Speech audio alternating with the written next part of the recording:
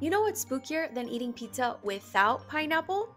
Not knowing how to multiply, and today I'm going to show you two methods using my new Wacom One 12. We're going to multiply 47 and 36 using the partial products method and the standard method. For this one, you're going to grab the 6 and multiply it up and across using place value. This means 6 times 7, we're going to write that down below, that's 42. And then 6 times 40, since the 4 is in the tens place, that's 240. Next, you're going to distribute the 3 from 36. Really, this represents 30, so 30 times 7 is 210. And 30 times 40 is 1200. Now you're going to add 2 plus 0 plus 0 plus 0 is 2. 4 plus 4 plus 1 plus 0 is 9. 2 plus 2 plus 2 is 6. And you're going to drop down that 1. So 47 times 36 is 1692. Now let's solve it using the standard method. Same thing, we're going to distribute the 6 up and across.